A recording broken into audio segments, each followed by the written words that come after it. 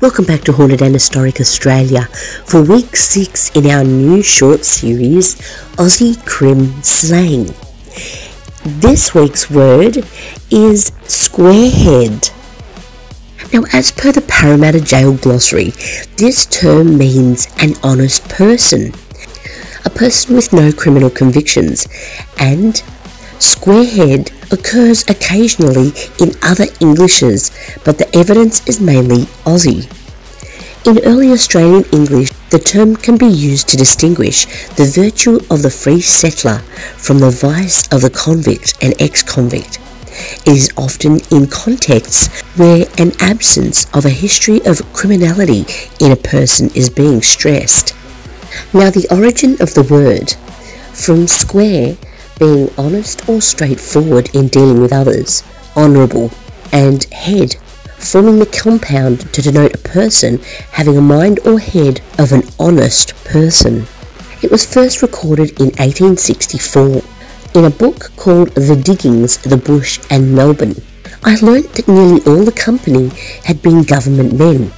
As convicts style themselves, I got a discreet hint to see as little as I could of what happened, and to keep my counsel when I did see. As being a squarehead, that is, one outside of their community, I would readily be suspected were tales told out of school. So it wasn't always a good thing to be a squarehead. It meant that you'd probably give everyone up. And the most recent is 2006, live inside Australia's first Supermax prison. Squarehead, a John citizen, somebody without a criminal record. It was even noted in 1994 in Chopper Reed's book for the term of his unnatural life, Chapter 4. I've never really mixed with squareheads and normal people. Even when I was on the outside, I was surrounded by thousands of the buggers, but the only squarehead I really ever spoke to were publicans, barmen, cab drivers and bookies. So to be a squarehead was not always a good thing when you're dealing with convicts or prisoners.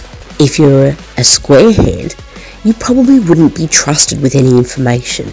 You would be more likely to be left out of conversation, and probably a target if word had got to any of the screws or police about anything. You would be suspected first because you're a squarehead.